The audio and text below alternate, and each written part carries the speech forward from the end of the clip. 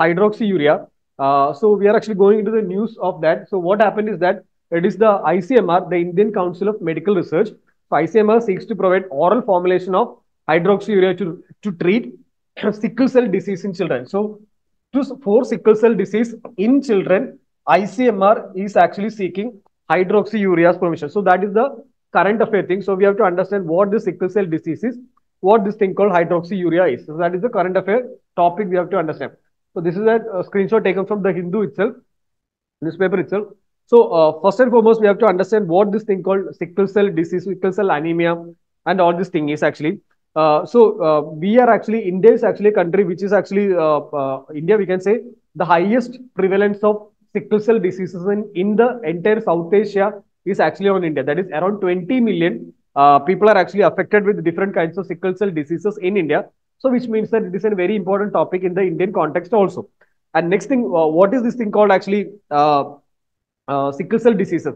So diseases are actually inherited diseases, which means that I may be getting this particular disease. If either of my parents have that disease, automatically that genes will be transferred to me. So that is how mainly this particular disease is actually being transferred. So what is this particular disorder or a disease is that it is actually this particular disease was initially for the first time described by none other than James Herrick. So you don't have to worry about those names. So it was in the 1930s and all. 1910 actually, this particular person, James Herrick, physician, he actually described that this is the condition of this particular disease. He actually coined the term sickle cell disease, etc. So what does this particular disease actually means is that we know that there is in our blood, there is RBC, that is red blood corpuscles, WBC also, platelets also. So different constituents are there in our blood. So in our blood, one of the major constituents, that is RBC, that is red blood corpuscles are there. And normally we can say it is actually in the donut shape. It is actually in a roughly round shape. And in this particular RBC, inside that, we can see that there are different kind of molecules in that. What are those kind of particles inside the RBC? They're actually hemoglobins. So what is the role of a hemoglobin? Hemoglobin actually allows to transfer oxygen molecules. It actually helps to transport oxygen molecules into different parts of the body. So ultimately, this particular disease is that the round RBC is actually getting into an abnormal because of what do you mean by a sickled RBC? That is, it goes to a crescent look, or you can say a sickled look. So it is not in the round shape; it becomes a sickled look, RBC. So what the result of it? In the normal RBC, in the round shape, there is normal hemoglobin. But in the sickle shape RBC, what happens is that the hemoglobin will be behaving, or the shape will be behaving abnormally. So that is the concept of sickle cell disease. That is the red blood corpuscles within the blood becoming a sickle cell shape. That is the concept of sickle cell disease. So what is the result of this particular thing? We have to understand that this is the normal cause, right? So if there is a normal situation, the RBCs are there. The RBCs has got the hemoglobin molecules will be inside the RBC. And when we breathe in, what do we mean that we breathe oxygen and all, or when the oxygen actually reaches lungs, the lungs actually gives it to the different parts of the body, right? How the lungs transports or give the oxygen to different parts of the body. The oxygen from lungs go to the RBC, that is the red blood corpuscle, and it actually combines with the hemoglobin molecule, which is inside the RBC. So RBC has hemoglobin molecules. The oxygen combines with them, and then the oxygen actually bonds to hemoglobin. And then third thing is that when the RBC, when the blood is actually going to different parts of the body, which has hemoglobin, which is actually bound with the particular oxygen molecule, and this oxygen release is actually later released into the different tissues in the different parts of the body. So that is how the particular oxygen is actually getting into different parts of the body. Who is actually transporting oxygen? RBC, with the help of hemoglobin molecules. So that is a normal system happening. And what happens in this particular sickle cell disease is that this particular round RBCs are actually getting transformed into sickle shapes, right? So earlier it was actually going very smoothly, because if there is actually the blood is actually going to different blood vessels and all, it has to go through different arteries, veins, etc. At that time, it is actually very smooth. Why? It is actually a round shape. It goes very smooth. But when it is actually in the sickle shape, it actually gets accumulated in that particular thing. And ultimately, it creates a lot of issues, such as blocks will be there. So a lot of different issues are actually generated because of the sickle shape. So which means that proper smooth movement of the blood will not be happening when it is actually in the abnormal state of hemoglobin or in the sickle cell shape.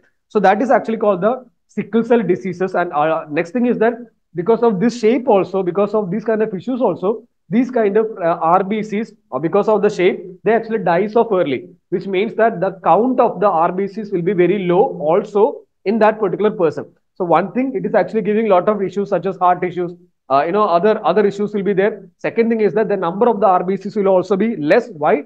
Because the RBCs will be dying off very early because of such issues. So then there will be slow movement of this particular RBCs inside the vessels, ultimately creating a lot of issues. So this is the context of sickle cell disease. And now we are actually going to understand the concept of the hydroxyurea. So what do you mean by hydroxyurea? It is actually an oral chemotherapy drug. So ultimately, chemotherapy means that drug is actually giving it for the cancer treatment purposes and all. So it is actually an oral drug. That means we have to just swallow it. It is not an injection method. It is only an oral method only.